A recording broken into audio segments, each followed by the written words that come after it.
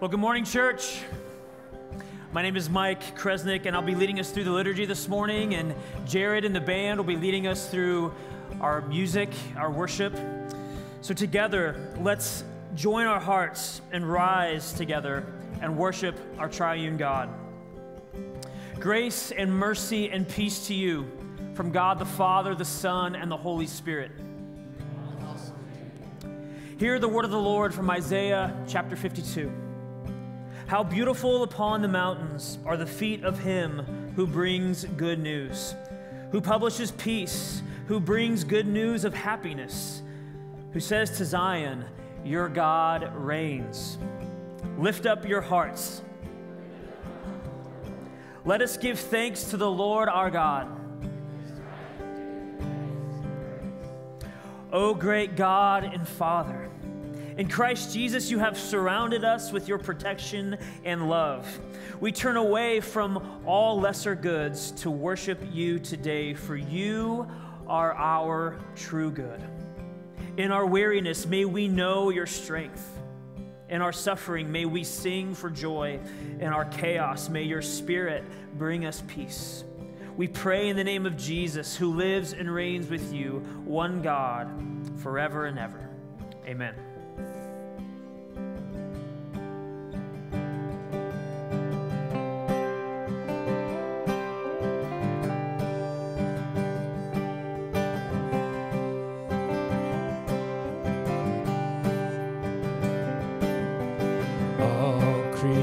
Of our God and King, lift up your voice and with us sing. Oh, praise him, hallelujah. Thou burning sun with golden beam, thou silver moon with softer gleam. Oh, praise him, oh, praise him, hallelujah, hallelujah,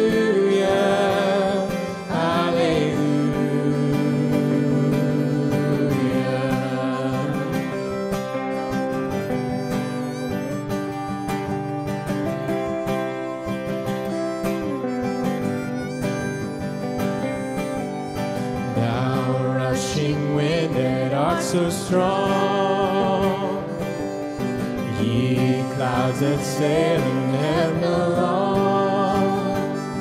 Oh, praise him, hallelujah. Thou rising morning, praise rejoice. Ye lights of evening, find a voice. Oh, praise him, oh, praise him, hallelujah, hallelujah,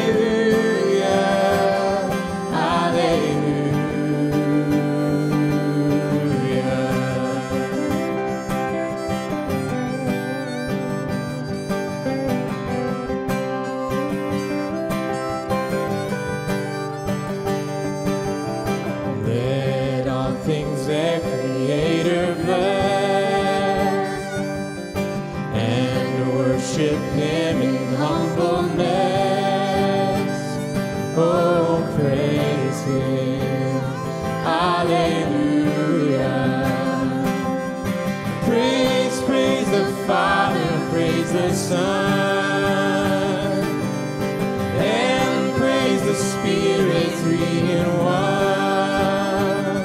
Oh, praise him, oh, praise him, hallelujah, hallelujah.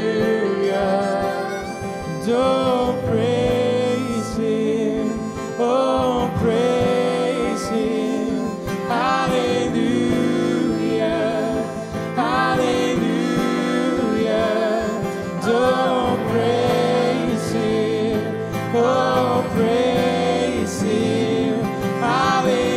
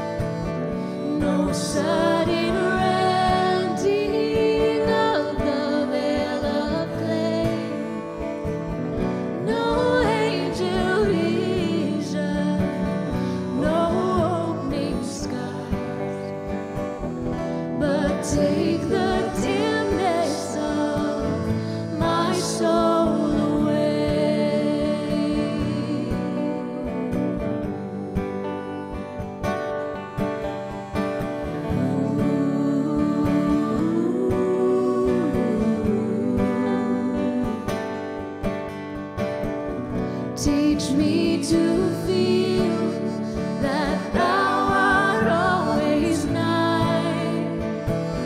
Teach me the struggles of the soul to bear, to check the rising doubt, the rebel side, and teach me the patience of unanswered prayer.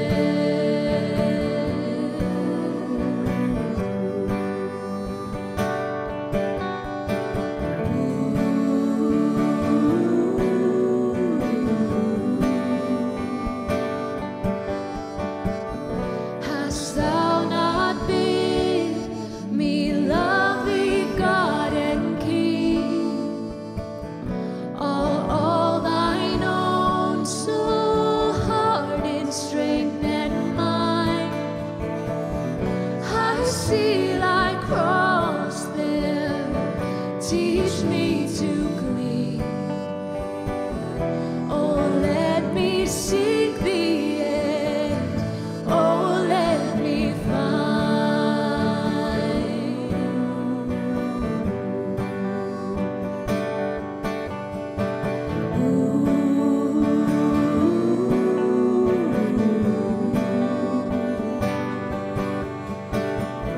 Teach me to love thee as thine angels love. One holy passion filling all my frame. The presence of thy descended dove. My heart in altar end, thy love the flame. My heart in altar end, thy love the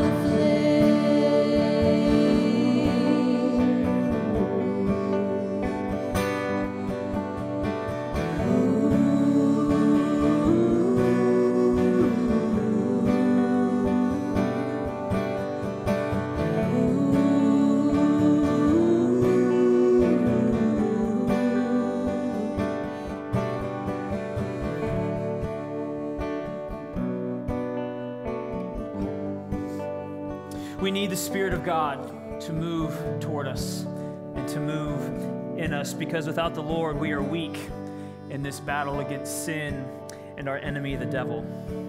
This is not a physical weakness, but a spiritual one that only the Lord can supplant with his strength. So in our confession today, we confess our sin and we ask the Lord to give us strength in this battle against sin and against our enemy. So let us pray this together. Almighty God, have mercy on us, for we are weak. We have sinned against you and against one another, and have given ground to the enemy of our souls. Forgive us, uphold us, and strengthen us by your Holy Spirit, so that we may not be defeated in this spiritual battle, but may firmly resist sin and our enemies until we finally win the complete victory through Jesus Christ our Lord. Amen. Hear now God's words of pardon and peace from his people. From 1 John chapter 2. My little children, if anyone does sin, we have an advocate with the Father, Jesus Christ the righteous. He is the propitiation for our sins. To all who hope in Jesus Christ this morning, I declare to you that your sins are forgiven. This is the good news of the gospel. Rest in it and be at peace.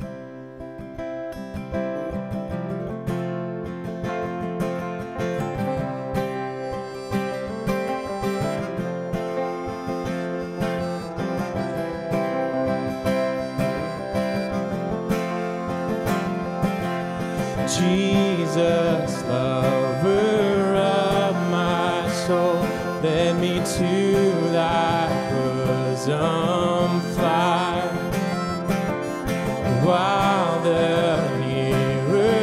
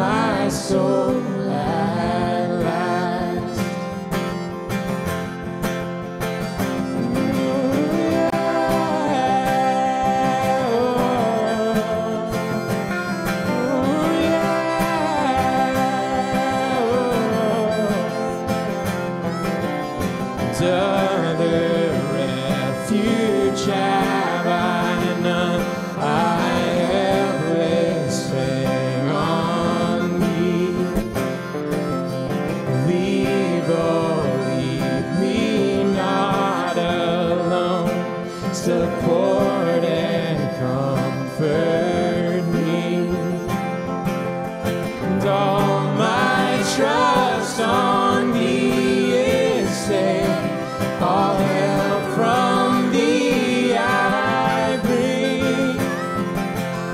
Cover my defenseless head in the shadow of thy wing.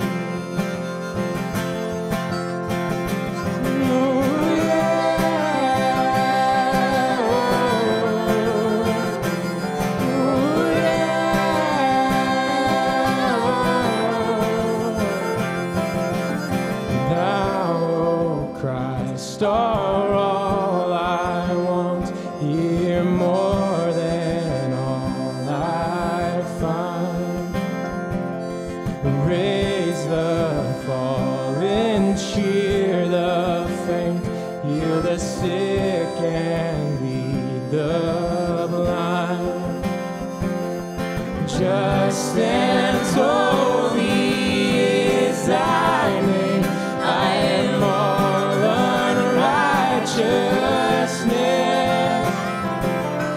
false and full of sin I am. Thou art full of truth and grace.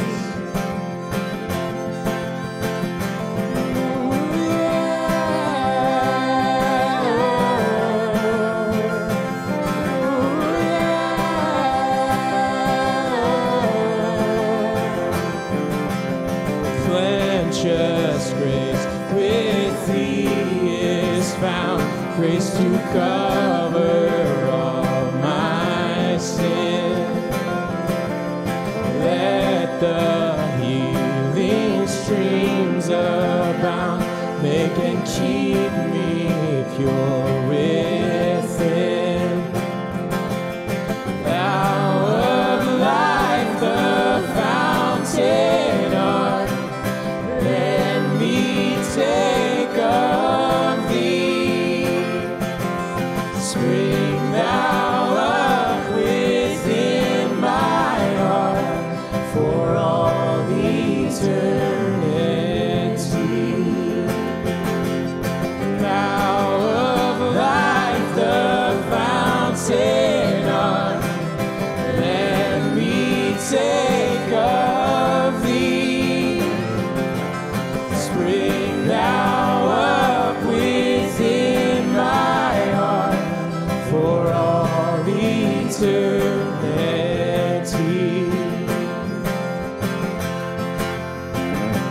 Oh, yeah.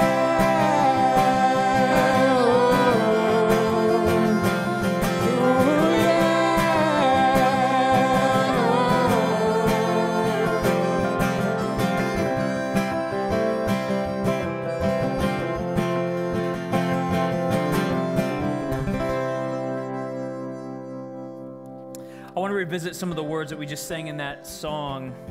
Other refuge have I none, I helpless hang on thee. Leave, oh leave me not alone, support and comfort me. What is this support and comfort that we sing of? When we are experiencing the joys of life or the darkness of death and sorrow, where does our comfort come from?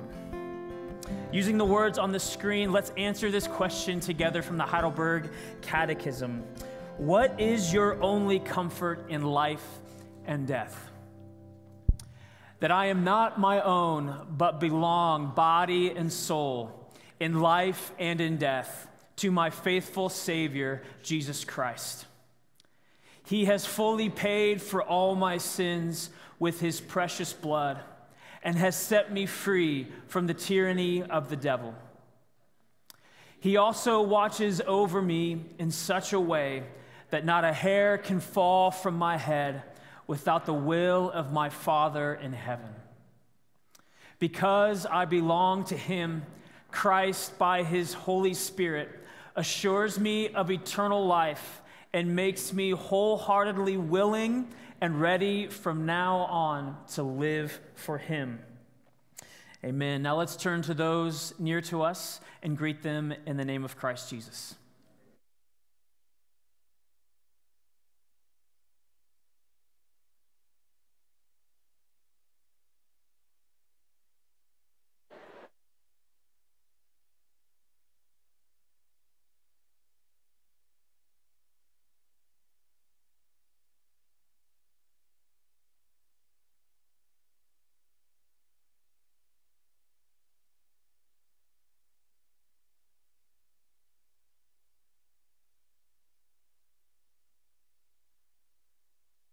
Well, friends, again, my name is Mike, and I am glad that you are here with us this morning. And I want to remind you what it is that we are doing here.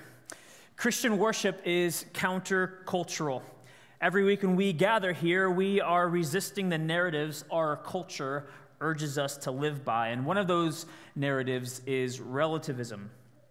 The world around us wants us to believe that there are no absolutes, that nothing is fixed, permanent, and given. That viewpoint is actually self-defeating. To say everything is relative is to make a statement of absolute truth. Christian worship pulls us into a world of groundedness, where we can find our footing, where we can find a solid place to stand, rooted in the reality of God and Scripture and of tradition. So here at Coram Deo, we are not afraid of relativism. We're not afraid of skepticism. We're not afraid of uncertainty. We rejoice in the opportunity to wrestle together with these important questions. And that kind of wrestling takes place within community, not in isolation. So let me take a few minutes to tell you how you can get connected here at Coram Deo. First, you can sign up for our weekly email. It goes out every Monday. And you can sign up right on the front page of our website at cdomaha.com. Second, you can text the words "Connect Me" to the number you see there on the screen, and Ryan Meyer, our Director of Connections, will follow up with you. Thirdly, you can stop by the connection desk in the atrium, and at that place you can go connect with some leaders and get information about what is going on within our church. You'll also find a bookshelf out there where we stock a few books that are especially helpful for questions about Christianity, theology, and the Bible. You may have seen we have a book table out there that says free on it. You can take those books. Please don't leave here without taking a book, or picking up a book and giving it to somebody who may need it. Here at Coram Deo, we don't take an offering during our worship services. Instead, you'll find an offering box near the doors on your way outside of the building. And we trust that if you're a Christian, you're giving generously to the Lord. Now, at this part of our service, we are invited to pray together. So won't you join me? Most High God, you are our refuge and our strength. And you are the only God worthy of trust and worship. The Scriptures promise us that when we make you our shelter in this life, that we will abide in the protection of the Almighty God. May we find and experience your love and your joy and your peace and your protection, Lord God. As we abide in you, Almighty God, may we find deliverance from the wickedness of our sins. From day to day, we battle the ways of the flesh, old sin patterns, pride and defensiveness, coping mechanisms, addiction to substances, addiction to pleasure, even addiction to approval. Defend us, save us, and deliver us, O Lord. As we abide in you, Almighty God, may we find deliverance from the deceit and darkness of the world. The world twists and distorts what is good and beautiful and true. Where we have loved the ways of the world, may we turn from the world, and may our loves be ordered to your Spirit and to your word. Defend us, save us, and deliver us, O Lord.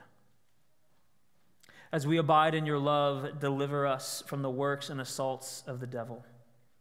And where we have succumbed to his oppressions and temptations, grant us your mercy and grace to repent and walk in the ways of Christ Jesus, and to enjoy the gracious companionship of our church family.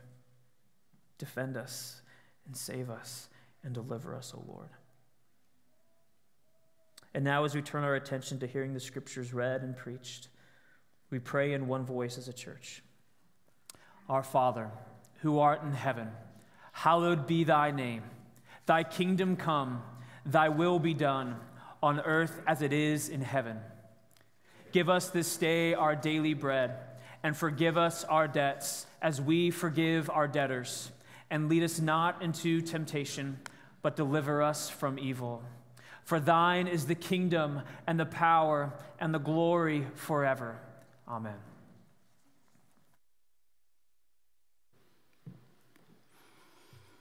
Our scripture reading this morning is Ephesians chapter 6, verses 10 through 18. Finally, be strong in the Lord and in the strength of his might. Put on the whole armor of God, that you may be able to stand against the schemes of the devil.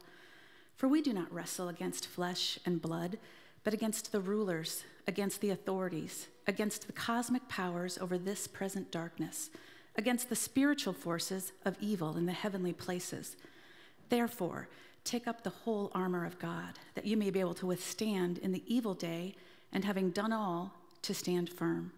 Stand therefore, having fastened on the belt of truth, and having put on the breastplate of righteousness, and as shoes for your feet, having put on the readiness given by the gospel of peace.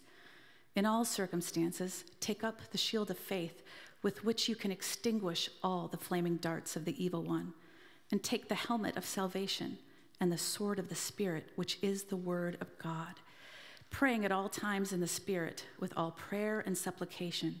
To that end, keep alert with all perseverance, making supplication for all the saints. The word of God for the people of God.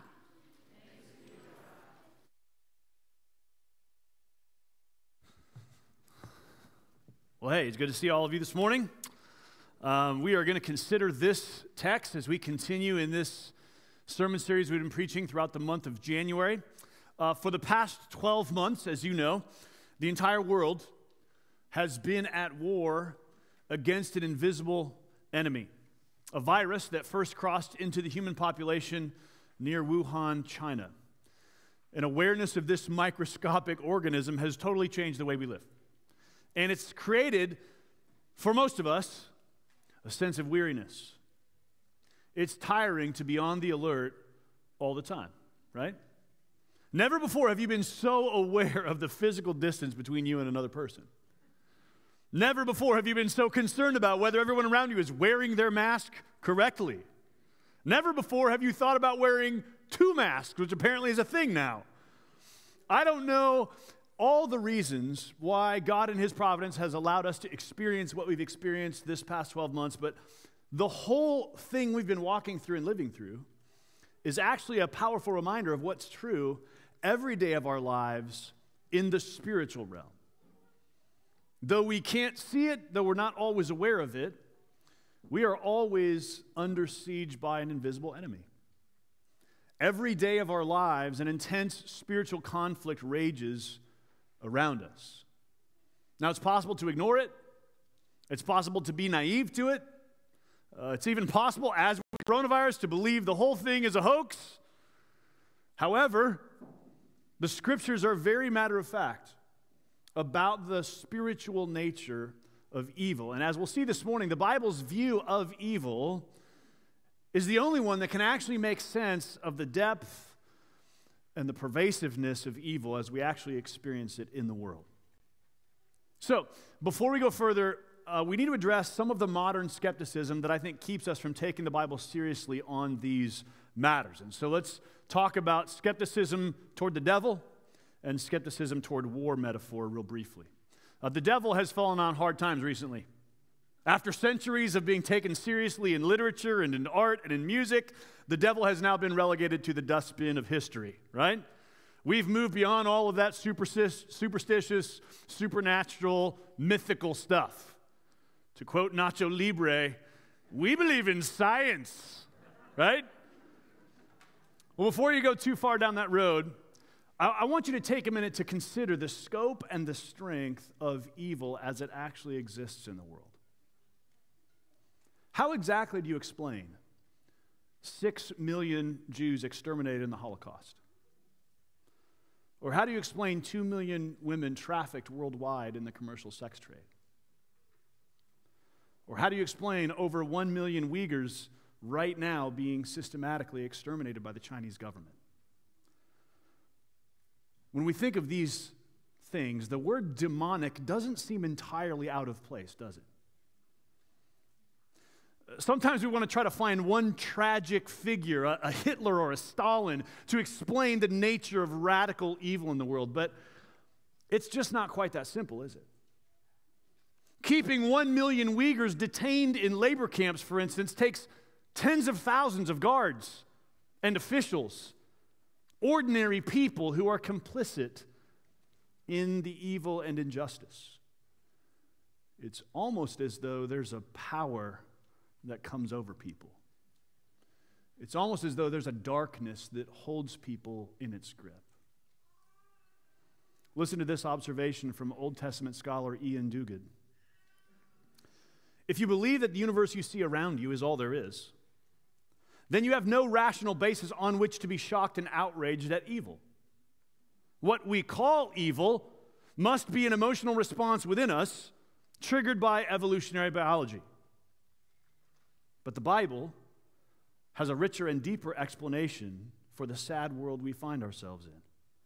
An explanation that allows us to recognize the profound reality of evil and the invisible spiritual forces that lie behind its constant reappearance in different shapes and forms. Despite all our human progress, evil never goes away, does it? It just reappears in new and different forms. And when you start to ponder the pervasiveness and the permanence of evil, the Bible's point of view is the only one that's really persuasive.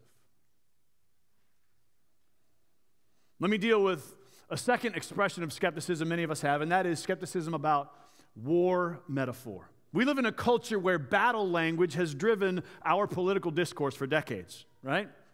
Each side wants us to believe that we're in a war for the future of America, and that the other side is the enemy, and that the only way forward is for them to be defeated. You see this rhetoric on both the right and on the left, and it's infected every part of our public discourse. And so when we come to the scriptures and we hear the language of battle, put on the whole armor of God, I think something in us grows tense, or at least skeptical. Is this going to be a sermon about how we're right and they're wrong? Is this going to be a call to fight against our cultural enemies? Well, let me be straightforward. There is a fight. We are, in fact, in a war. The problem is not with war metaphor.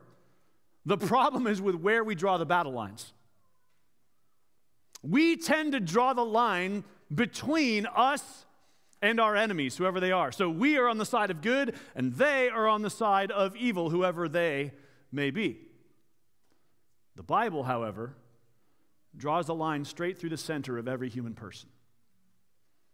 In you, a battle rages between good and evil. You have the capacity for acts of great moral goodness and for acts of great moral depravity. The problem isn't with war language. The problem is with where we think the war is.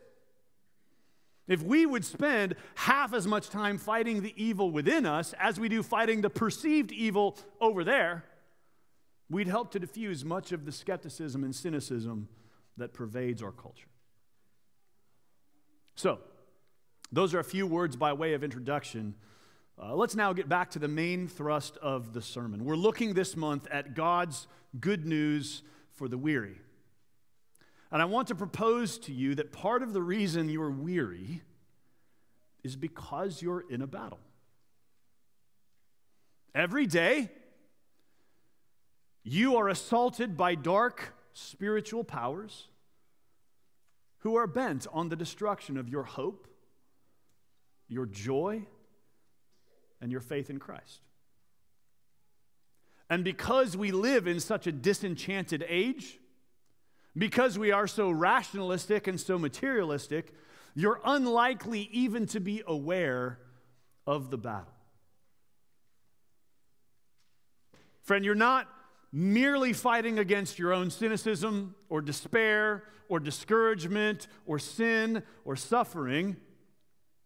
Those things themselves are the flashpoints for a greater battle taking place underneath and around and beyond them. And this morning, God has good news for you in the struggle. So in the weariness of spiritual opposition, I want you to know you need three things. You need to know the enemy, you need to know the Savior, and you need to know your role. You need to know the enemy, you need to know the Savior, you need to know your role. The title of this series is Good News for the Weary. And I want you to remember that all of Scripture is God's good news for us. It's not as though we have to comb through this passage like detectives looking for the good news. The whole passage is good news. Scripture is good news. This particular passage in Ephesians 6 is good news for us because in it, God is giving us a realistic view of evil. So let me contrast a realistic view of evil, which is what this passage is giving us, with a sentimental view of evil, which is what most of us come preloaded with. We are prone toward, and our culture is prone toward, a sentimental view of evil. And there is both a left-leaning and a right-leaning version of this. Here's the left-leaning view of sentimental evil. It sounds like this: evil is no match for the human spirit. If we just all band together and use the same social media hashtag, we can solve all the world's problems. We just need a little more unity, a little more belief in ourselves. That's a sentimental and foolish view of evil. But there's also a right-leaning version of that. It sounds like this: the devil made me do it. If there's evil, it's always the devil's fault. When in doubt, cast the devil out. Just a few weeks ago, Father John Zollstorff, a Catholic priest from Wisconsin, held an exorcism to drive out the demons of election fraud. That's a sentimental view of evil. The Bible calls us, friends, to reject sentimentality and to embrace realism. I want you to notice the layered, nuanced, realistic picture of evil this text gives us. First of all, it shows us that the enemy we face is powerful. Look at Ephesians 6, verse 12. For we do not wrestle against flesh and blood, but against the rulers, against the authorities, against the cosmic powers over this present darkness, against the spiritual forces of evil in the heavenly places. Notice those words: rulers, authorities, powers, forces. The text is stacking up these power terms to give us a sense of the complexity and the power of evil. Right? Since the language here is language of struggle, language of battle, language of a fight, imagine the introduction of a boxing match or of a UFC fight. Ladies and gentlemen, welcome to the main event. Tonight's match, in the red corner, fighting out of the depths of Hades, the rulers, authorities, cosmic powers, and spiritual forces of evil. And in the blue corner, fighting out of Corumdale Church Community in Omaha, Nebraska, Jennifer. It's not really a fair fight, is it? That's the point of the text. You, as a flesh and blood, mortal, frail human being, are no match for the spiritual forces of evil. And don't you feel that reality in your own soul? Isn't there some area of your life where you feel totally powerless? Perhaps it's in your struggle against sexual sin. Perhaps it's in your battle with anger, or your fight against anxiety, or your efforts to control your tongue. The point of this text, friends, is that evil is powerful. Notice also, the enemy is strategic. Look at verse 11. It says, put on the whole armor of God that you may be able to stand against the schemes of the devil. That word schemes is a word that has connotations of cunning, crafty, wily. The enemy is strategic. Listen to what Richard Baxter, writing almost 400 years ago, said to pastors in his day. Take heed to yourselves, because the tempter will make his first and sharpest attack on you. You are sure to have his most subtle insinuations, his most incessant solicitations, and his most violent assaults. Take heed to yourselves, lest he outwit you. The devil is a greater scholar than you are, and a more nimble disputant. He will make you the instrument of your own ruin. And that's really the strategy, to make you the instrument of your own ruin. Let's talk about what the enemy's strategy looks like on a normal day, when a normal Christian is trying to practice a normal spiritual discipline. Ian Duguid says it this way: when you try to set aside a few minutes to read the Bible, you will find that time to be the special object of the devil's attention. All your appointments for the day and the items on your to-do list are immediately presented for your attention. The internet suddenly feels overwhelmingly attractive. You feel an urgent need to check your email or even to go to the gym. Does this resonate with any of you? Did any of you experience this?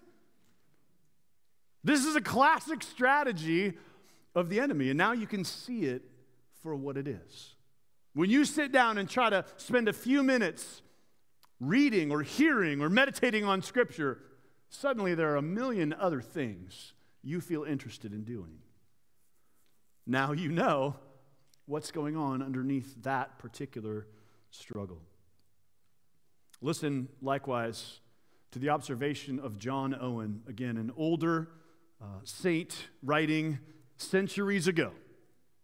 He says this: we need to be intimately acquainted with the ways, wiles, methods, advantages, and occasions which give lust its success. Notice he uses those synonyms: wiles, methods, advantages. These are all synonyms for the word schemes right here in Ephesians 6:11. He goes on to say, this is how men deal with their enemies.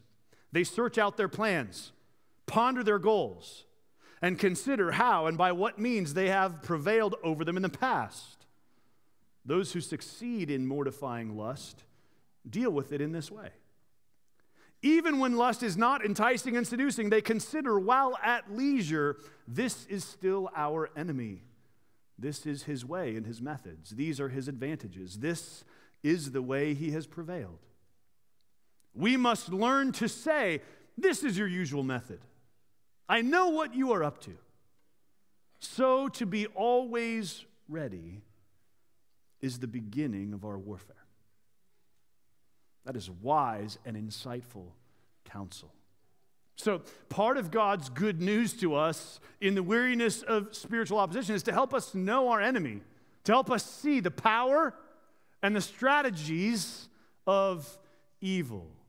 It's amazing the success you can have in something when you simply work to know your enemy, isn't it? Again, let's use the current moment as a simple illustration. Think about all the energy that's been poured into understanding COVID-19 over the past 10 months. I mean, you realize the normal process for developing a vaccine for anything is 5 to 7 years, right? And we have not one vaccine, but 4 so far in 10 months. Do you know why?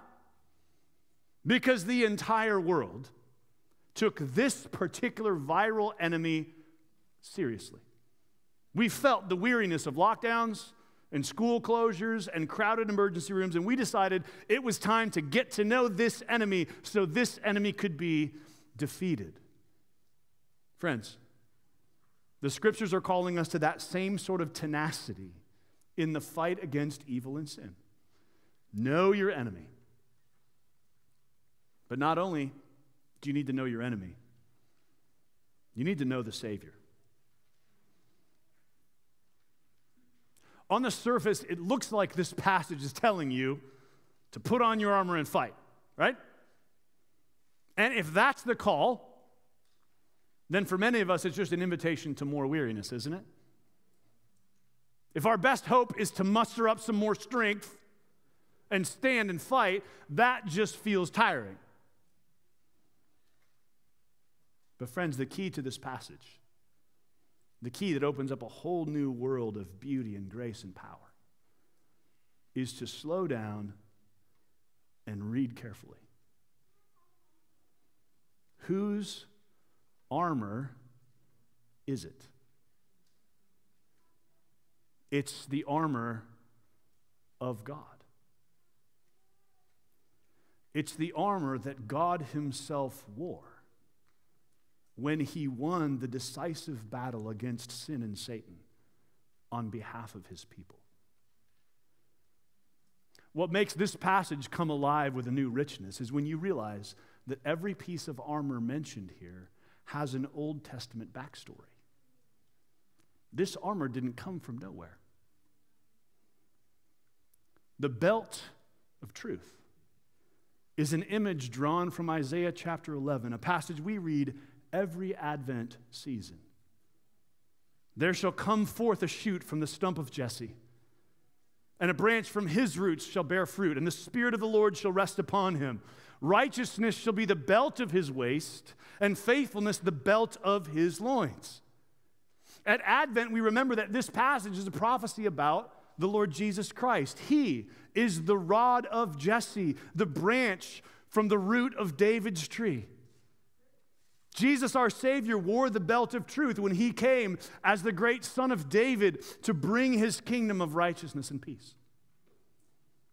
Likewise, the breastplate of righteousness and the helmet of salvation are images drawn from Isaiah chapter 59, where we read, "The Lord saw it, and it displeased him that there was no justice. He saw that there was no man and wondered that there was no one to intercede. Then his own arm brought salvation, and his righteousness upheld him. He put on righteousness as a breastplate and a helmet of salvation on his head." The Lord Jesus, friends, wore the breastplate of righteousness and the helmet of salvation when he came to redeem his people and deliver them out of exile, conquering their enemies and bringing them into peace and safety. The shoes of the gospel of peace draw our minds back to Isaiah 52, the passage we heard in our call to worship this morning, where Isaiah says, "How beautiful upon the mountains are the feet of him who brings good news, who publishes peace, who brings good news of happiness, who says to Zion, your God reigns." Who is that person? It's the Lord Jesus. As he stood on the Mount of Olives teaching his disciples, Jesus' feet were bringing the good news of the gospel of peace. He was the one who brought liberty to the captives and sight to the blind, and who proclaimed to us the year of the Lord's favor. The shield of faith is an image drawn from Genesis chapter 15, where God says to Abram, "Fear not, Abram, I am your shield. Your reward shall be very great." And we know that God's promise to Abraham finds its fulfillment in the Lord Jesus Christ, who raised the shield of faith against his enemies by trusting in the Father, even as he went willfully to the cross. The sword of the Spirit is a reference to Isaiah chapter 42, where, speaking again of the servant of the Lord, it says, "He made my mouth like a sharp sword. In the shadow of his hand he hid me. He made me a polished arrow. In his quiver he hid me away." Jesus wielded the sword of the Spirit during his temptation in the wilderness, when he answered every one of Satan's lies by quoting Scripture. And in so doing, he defeated the devil's lies, and he shares that victory with us. The armor of God, friends, is the armor of God. It's the armor worn by Jesus, the suffering servant, when he came to fight the decisive battle against evil and sin and death, and to set us free forever from their tyranny. Before this passage gives you anything to do, it gives you a reason to worship. It gives you good news. The good news for the weary is that the promised deliverer has come, and he has fought the battle on behalf of his people. And so in your weariness, you need to know the Savior. When you are weak, he is strong. When you are faithless, he remains faithful.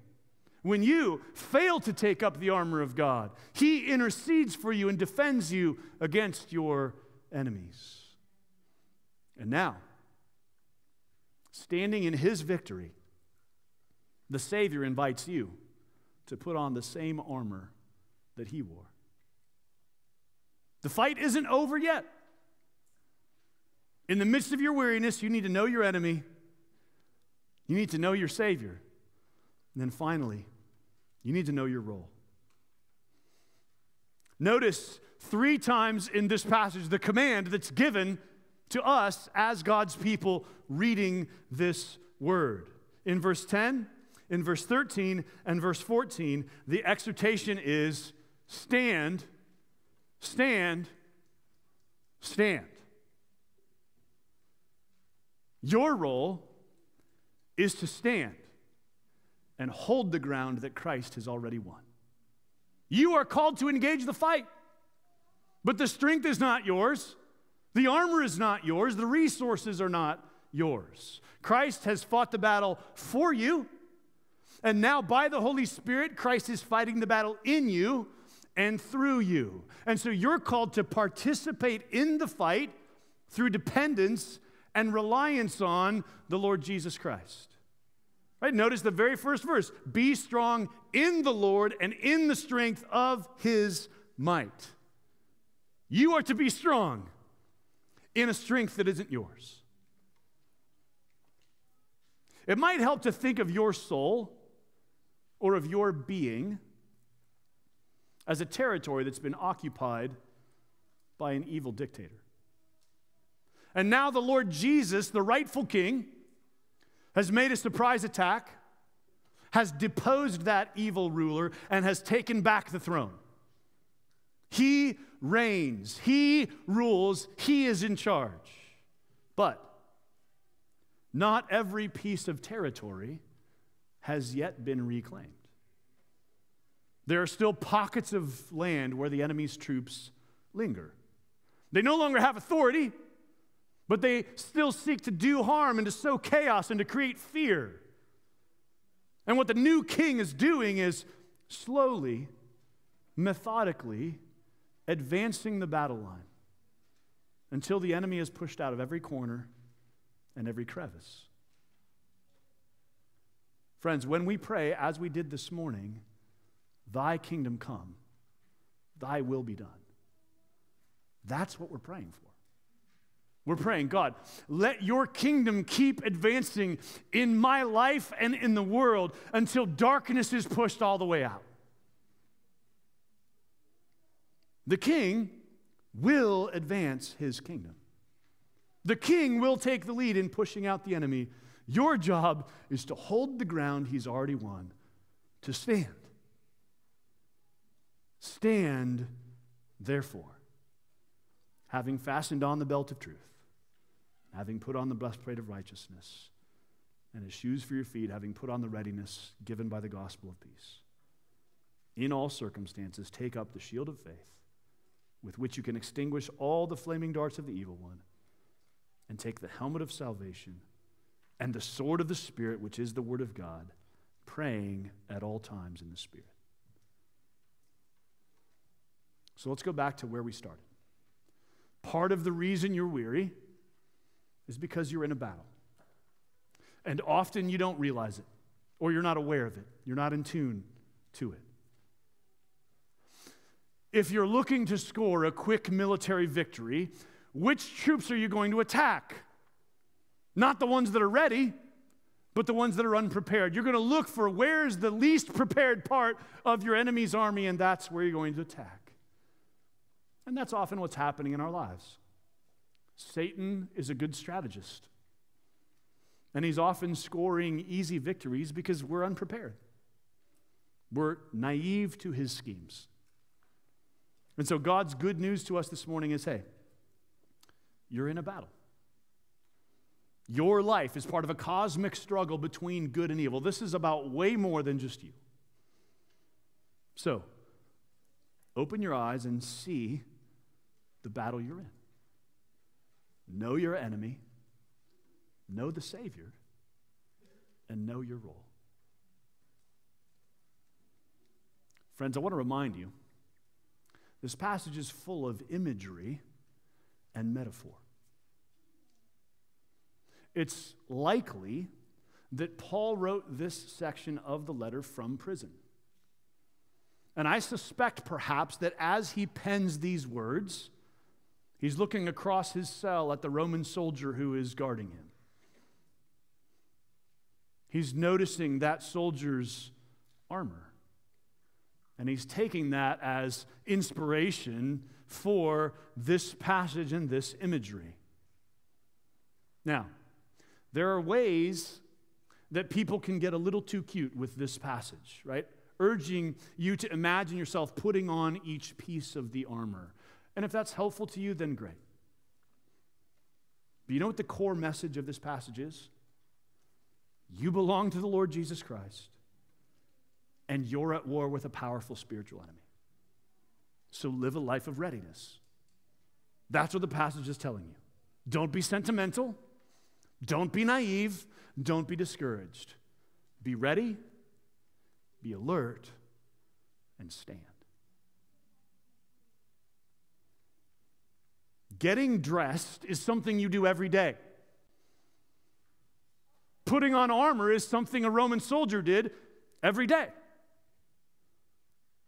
Likewise, what this passage envisions is some kind of daily practice here.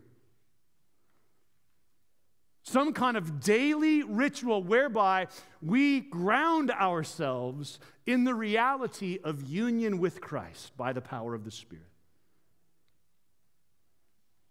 Here's one way that could look for you on a normal Wednesday morning.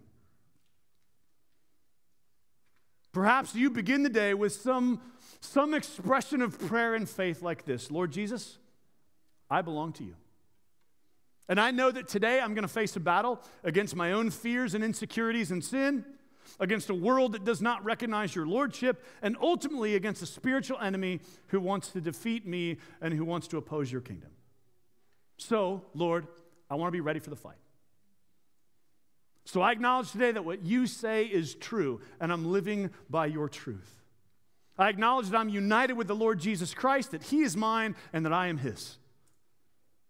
I acknowledge that I'm a messenger of the gospel in every situation I find myself in today. I acknowledge that whatever I face today, you are my Father and I can trust you. I thank you that death has already been defeated, so there's really nothing that I have to fear. Would you fill me now with your Holy Spirit? Would you ground me in your word? Would you prepare me for whatever I will face today? Now, let's go.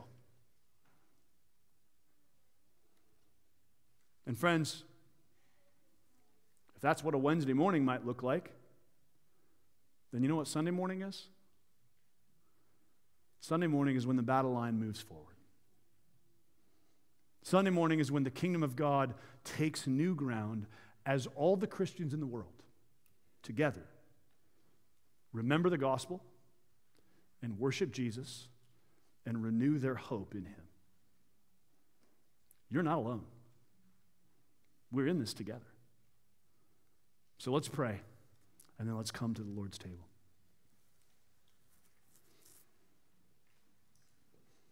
Our Father in heaven, we thank you this morning for the wake-up call and the reminder of the power and complexity of evil. Thank you for reminding us that we face a strategic and powerful enemy who is first of all your enemy and who is our enemy because we belong to you. So we thank you, Lord Jesus Christ, that you took up the armor of God and fought the decisive battle and have utterly defeated this enemy. Help us remember that the cross is the place where you won the victory and that the empty tomb is proof that you have conquered and that we fight a defeated foe. Help us never forget the battle has already been won. And yet, Lord, the battle is not over. Your kingdom is now advancing, and you call us into the fight. You call us into the fray. So, Holy Spirit, fill us, awaken us. Where we are slothful and lazy, rejuvenate us. Where we are ignorant, bring clarity. And where we are passive, bring a new kind of initiative and activity. Help us see the enemy. Help us see the beauty of your victory. and help us take up the armor of God and stand today and every day. We ask this for our good and for your glory. Amen. Well, now, friends, we're invited to the Lord's table. To all sinners who are grieved and humbled by their sin. To all the weak who need their faith to be strengthened. To all who love the triune God and wish to love him more. Jesus Christ now invites you to his table. On the night he was betrayed, Jesus took bread and broke it and said to his disciples, "Take, eat. This is my body which is given for you." In the same way, he took a cup of wine, and after giving thanks, he said, "This cup is the new covenant in my blood. Drink it, all of you, in remembrance of me." As often as we eat this bread and drink this cup, we proclaim the Lord's death until he comes. And we're reminded that this is the decisive victory that is now offered to us, that we fight evil, not in our own strength, not in our own power, but through the death and resurrection of Christ. And so in coming to the Lord's table, we must come in humility and in honesty. Those present among us who have not yet come to Jesus in faith and in baptism should not partake, but instead use this as a time for prayer and reflection. And if you would profess to be a Christian, but you know that you're living in willful disobedience to God, you also should not partake, and instead take this opportunity to come to God in fresh repentance.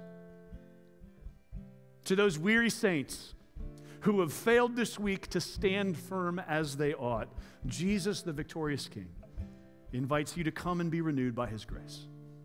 And so as we sing, as we continue to offer ourselves before the Lord in worship, we're going to invite you, beginning in the front of the room, to come out the left side of where you're seated and come forward to one of these 4 tables.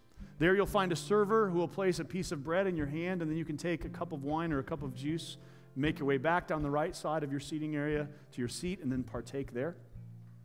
At the back of the room will be an additional set of servers. They'll have gluten-free bread there if you need that. If you're in the balcony, you can make your way down either to the back or to any of the aisles you prefer.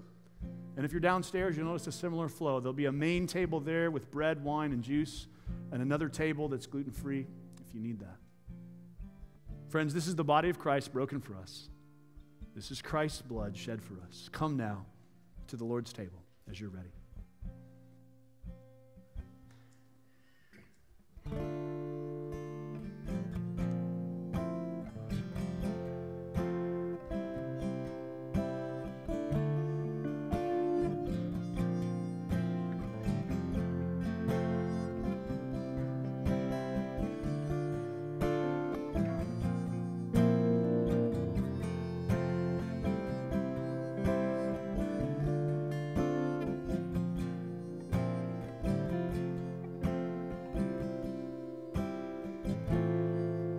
How heavy is the night that hangs upon our eyes, till Christ with his reviving light over our souls arise. Our guilty spirits rest to meet the wrath of hell, but in his righteousness we see our sins forgiven. How heavy is the night till Christ with his reviving light. How heavy is the night till Christ with his reviving light saves our soul.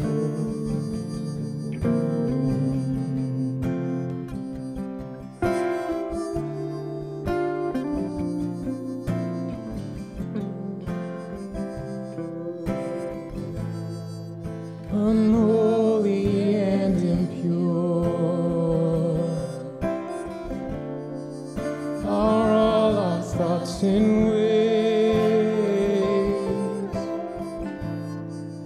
His hands infected nature pure with sanctifying grace. The powers of hell agree to hold our souls in vain.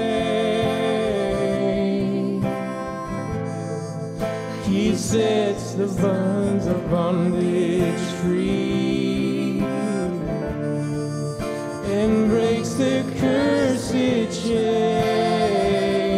How heavy is the night till Christ with His reviving light. How heavy is the night till Christ with His reviving light saves our soul.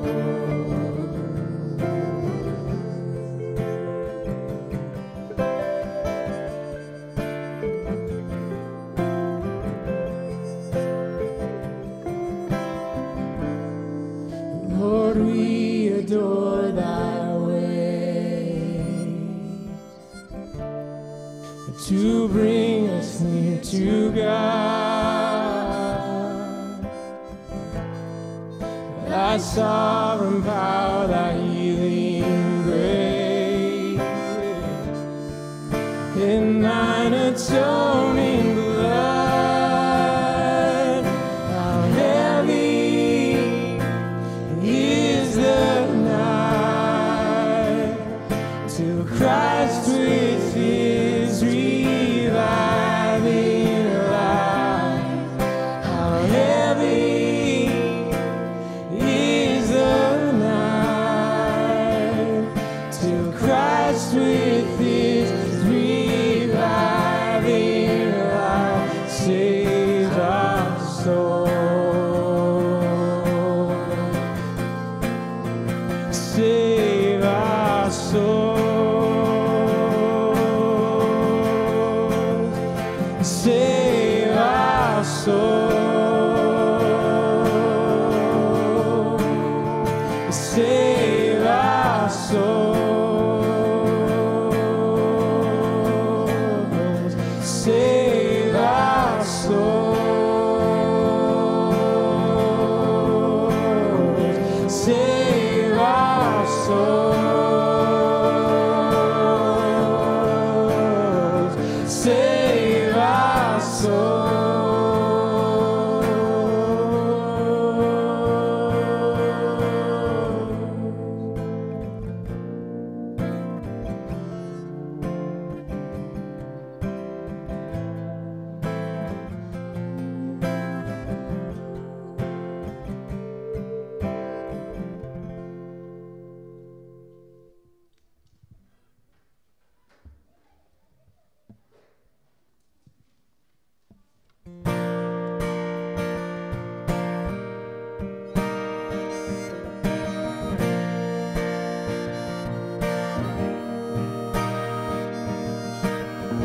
My heart is heavy and tired in this valley.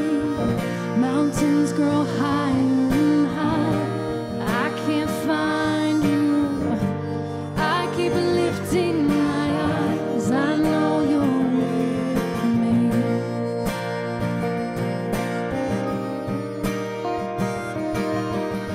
I hear your voice when you cry. Comfort, comfort.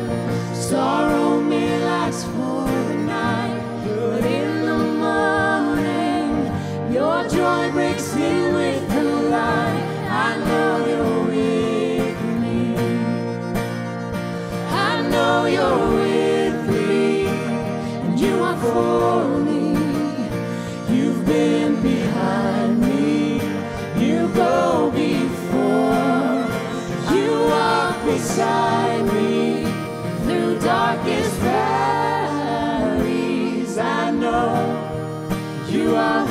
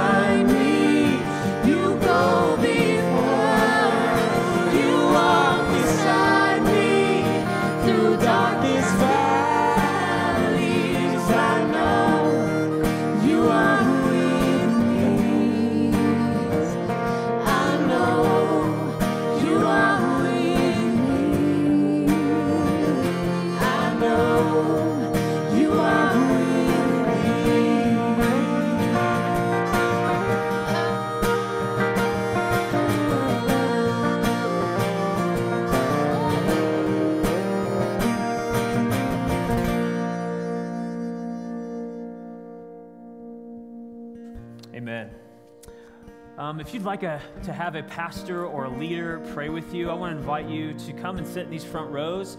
We'll be standing up here waiting for you, and we'll keep an eye out for you, and we'd love to pray with you, to go to the Lord with you.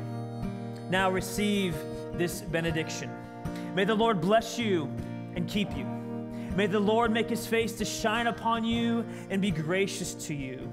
Go now with the Lord's countenance upon you and receive his peace. Alleluia. Amen.